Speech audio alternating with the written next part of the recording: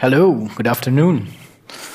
Welcome to this session. I'm pretty surprised to see that many attendees in a session which starts with Microsoft. So just a quick tour around the room. Who is using Windows? Quite many people. So I will be talking about Microsoft Azure today. We'll be talking about mainly open source and non-Microsoft technology. You will be seeing quite a lot of stuff around Java, open source, and many tools we are supporting on the platform. I will start by introducing myself a little bit. I'm Christophe. I'm working in Microsoft Belgium as a cloud solution architect. I'm a big Azure fan. I've been working with it full-time for the past 4 years. I'm proud father of Lucas. Today he became 1 month old, so it's pretty new. And you might be surprised, even though I work for Microsoft today, that when I was preparing this talk, and I took a booze, a small tea in the evening when I was preparing my slides, that I even was drinking from a Java Polis cup. So I'm a former Java Polis attendee. I was a Java developer for 6 to 7 years, combining both .NET and Java development. So it was a little bit rusty when I was preparing my demos. So bear with me when I do some demos. Let's pray to the demo gods if everything goes well. Just a small question. I will be using Eclipse. Is that still a good IDE today to be using? Who is using Eclipse? All right, that's great. Who is using IntelliJ? Okay, I see people using both. Okay, great. Are there people using Visual Studio? Okay, because at the end of the talk, I have some announcements which we made yesterday evening, which might be interesting for you around .NET and open source, and you'll see about it. So, first of all, who has been working or using Azure already? I see 1, 2. All right, great. Are there people who are playing games in the room, like Titanfall? Anyone? Did you know that Titanfall is running on Azure?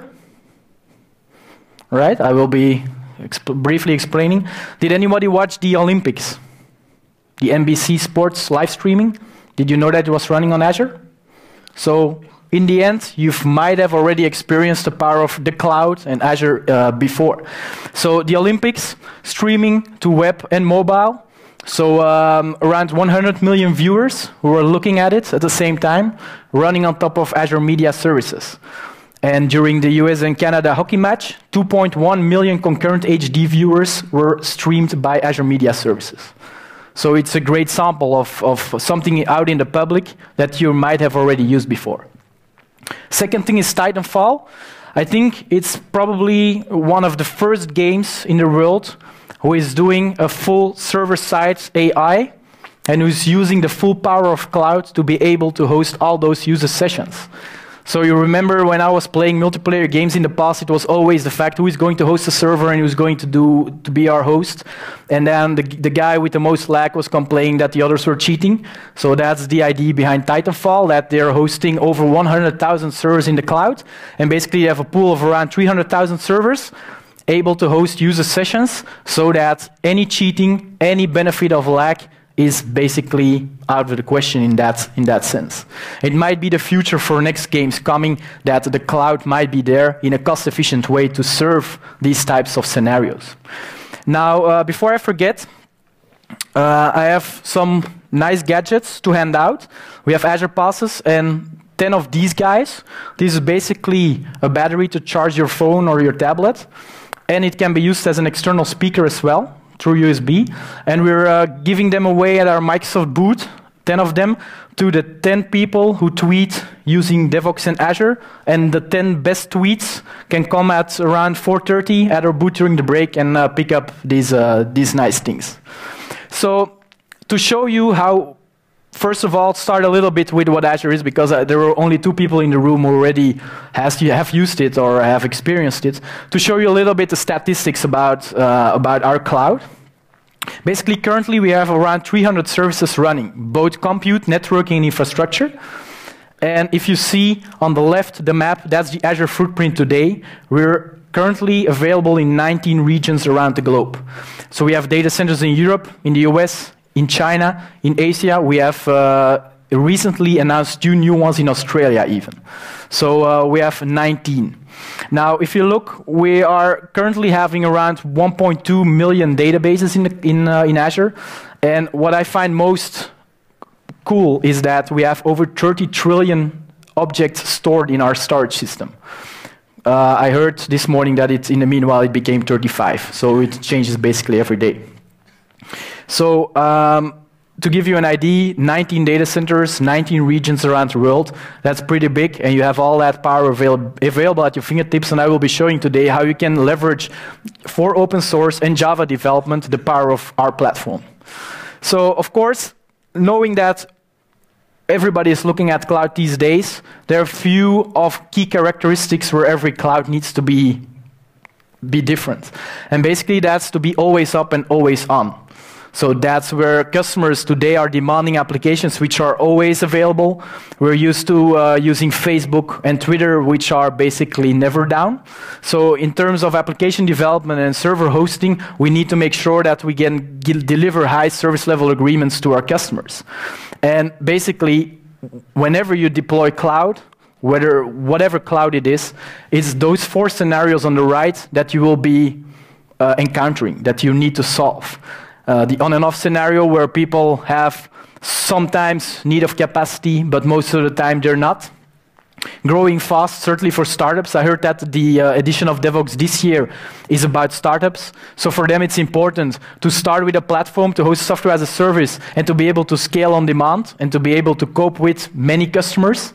So that's growing fast. And then of course the unpredictable and predictable bursting are the 2 scenarios which we are seeing every day.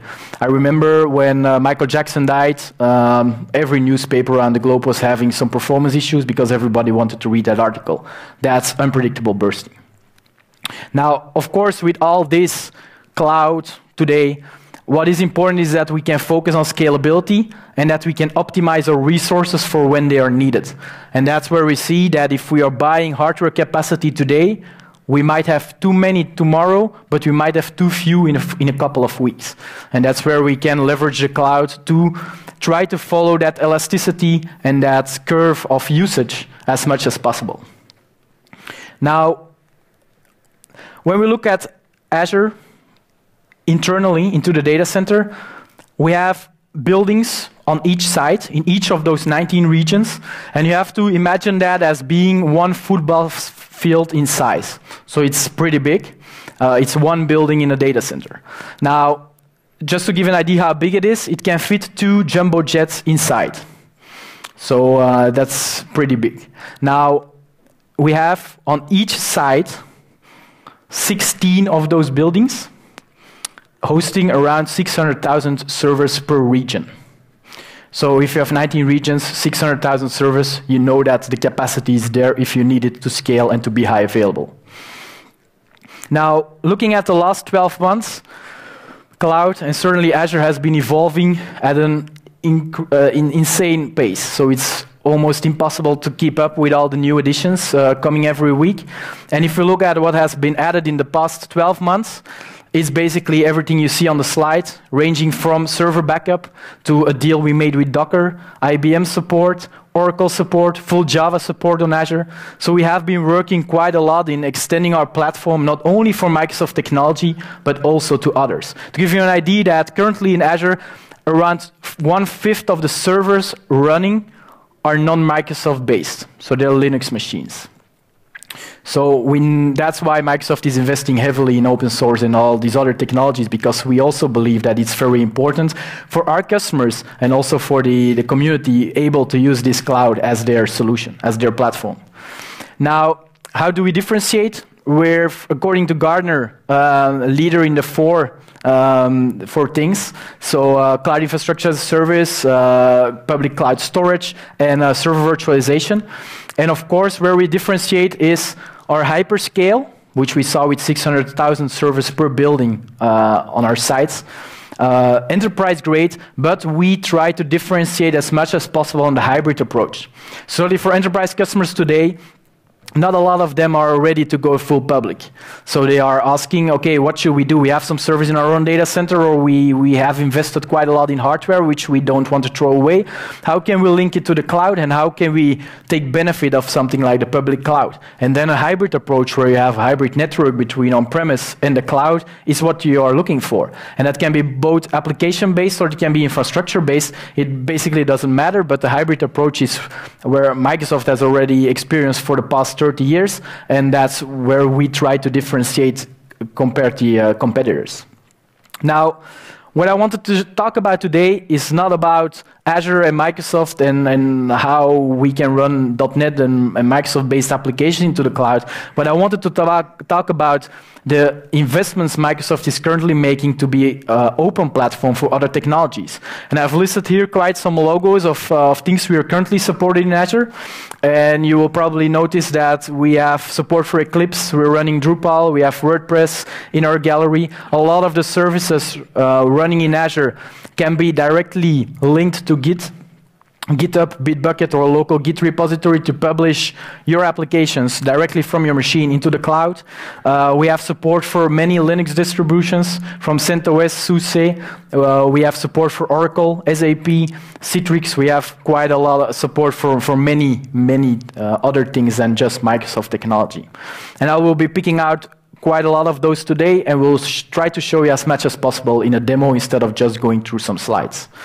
Now, before we go into the details per component, I wanted to talk a little bit about the building blocks. So underneath we have the cloud platform, our cloud infrastructure, and then of course we have the two flavors, infrastructure as a service and platform as a service, where we say, okay, we're going to host virtual machines, virtual networks, the hybrid connections. That's infrastructure as a service, both on Windows virtual machines and Linux virtual machines. And then of course we have the platform as a service, which I will also show you today, which is around web development, which is about data, which is about mobile services you can use to build mobile applications, which we will go into more detail later. And then on top of that, we have, of course, our programming languages and our tools, which are, of course, the full Microsoft stack using Visual Studio with Team Foundation Server, but of course also full support for Git, Java, Node.js, PHP, and Python. Now, you would be surprised, but the Microsoft development teams for Azure are almost fully working with GitHub today for their source code development, so they're not even using TFS. And with the announcement that I will make in the end around .NET becoming open source, you will see that also that code is being available in GitHub instead of our own Team Foundation server. Now, looking at Azure and developers, first of all, we need to see, okay, what's the benefit of you as a developer? Who is a developer, by the way? Okay, most of you. So what is the benefit? You can, of course, keep using Visual Studio if you're a Windows user, but we have full support for Eclipse as well. Now, we also have a plugin for IntelliJ, which is still in development, but it offers already some features. And then from operating system, you have the choice in Windows or Linux. Basically, anything that runs on a hypervisor can run in Azure. It depends, basically, should you run it in terms of supportability, but if it runs on-prem, it probably also runs in the cloud.